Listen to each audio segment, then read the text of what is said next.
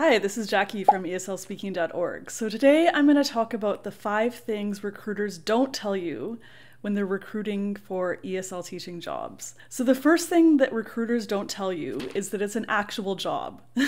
Recruiters do a great job of playing up the idea that you'll kind of travel around the world and experience a different culture and be immersed in that culture.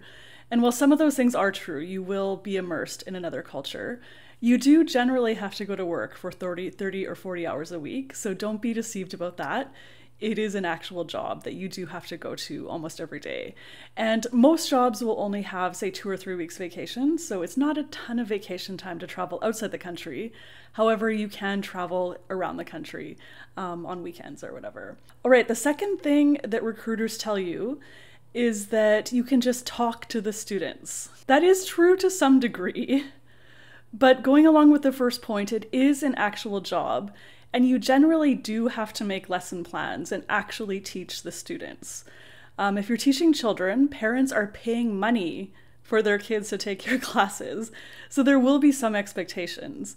If you're teaching at a university, students are paying tuition and you have to do grades, exams, that kind of thing.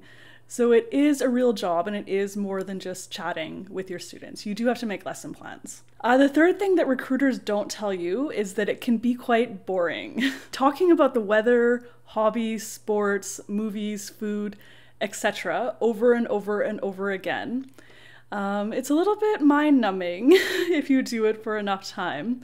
And especially if you teach the same unit, say like 8 times over like a week. You can do things to make it more interesting for you, like plan creative lessons, do different games, activities, that kind of thing.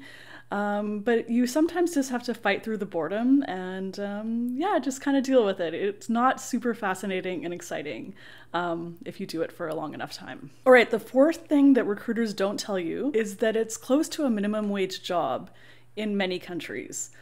So if you add up the number of hours that you work and your monthly salary, the pay is not that high in most cases, with possibly the exception of, say, the Middle East.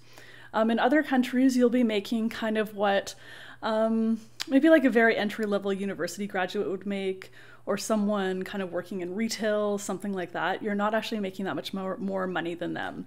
So you will have to be pretty frugal if you do want to save money for your future pursuits. And the fifth thing that recruiters don't tell you is that it's kind of a dead-end job if you do it in another country.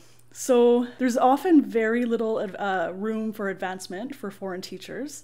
It's different if you're, like, say, Canadian teaching in Canada and you have all the qualifications. You can certainly get into management positions or leadership positions wherever you are.